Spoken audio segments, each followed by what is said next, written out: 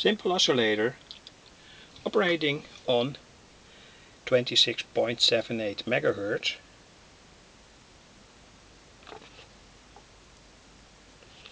This is the circuit.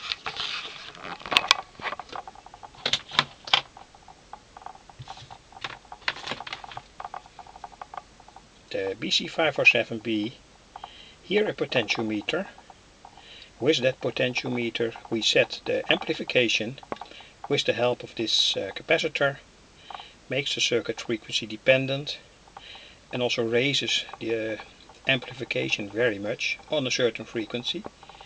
And from the output to the input we have a capacitor in series with a coil. This coil can also be bigger, perhaps smaller, I don't know. And we set the working point with this 20K potentiometer. You can also use this circuit to test crystals.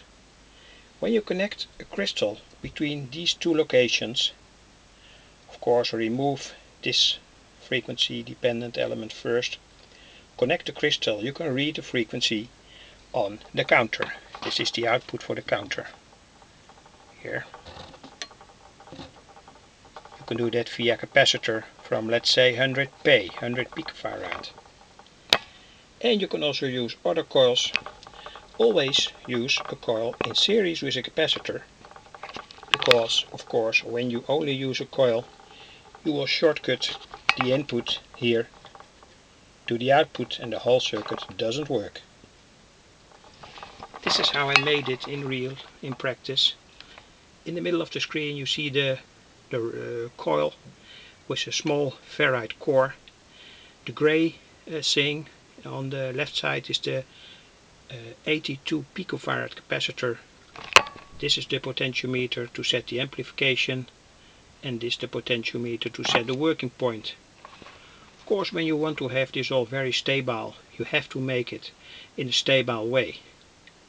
So well mounted, sturdy mounted on a piece of board. This is the waveform at the moment.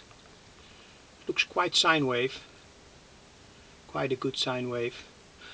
The voltage now is 7.2 volt, but of course you can go to higher voltages. Now I go to 12 volts.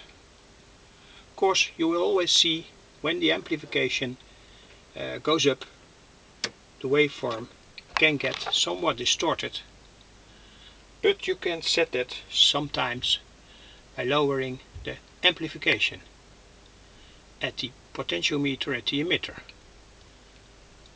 Now it's over amplified and now it's good, I think.